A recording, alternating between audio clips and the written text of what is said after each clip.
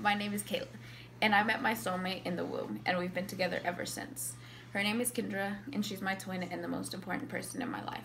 Like many things that twins have to share, our birthday is one of them. Which most people would say, oh, double the presents, but that's not the case for us. We don't get presents on our birthday. So for my twin and I, our birthday isn't about what we're going to get, it's about celebrating how far we've come together and our unbreakable bond. Not many people get to experience a bond like ours. Since conception, it's always been us, or we. I rarely refer to myself as I. I don't think of myself as one person. If it was just me, I don't feel complete.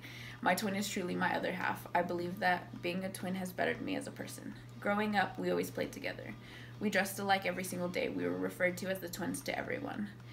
Everyone always got our names mixed up, whether it was classmates, teachers, or sometimes family. We shared everything that what was mine was hers and vice versa. It was then that we started to think of ourselves as a whole. We always get asked, wow, are you twins? What's it like to be a twin? Do you have like psychic powers or something? These kinds of things were common for us, as I'm sure they are many twins. Being a twin draws people to us, so we've learned to talk to strangers. And we learned that it isn't as hard as we thought it was when we were young and shy. During high school is when we became more independent and grew as individuals. We developed our own style and became friends with people that others didn't know. I'd honestly say that I'm lost without her. I never saw her as someone I had to compete against or as someone that I'm always being compared to. But in high school, that changed. A lot of times we were compared to each other.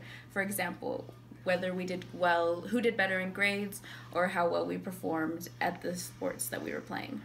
Our coaches always pit us against each other, and our friends always wanted to know who the superior twin was.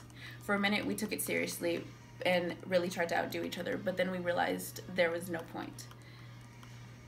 I'm not gonna say being a twin has made me not want to get married, because I definitely do, but if I end up never getting married, it's not a big deal to me, because I know that no matter what, I'll never be alone. My sister will always be with me. Sharing a birthday with her is what makes me happy, because if I didn't have to share it with her, then that means I probably wouldn't have her, and I can't envision my life without her.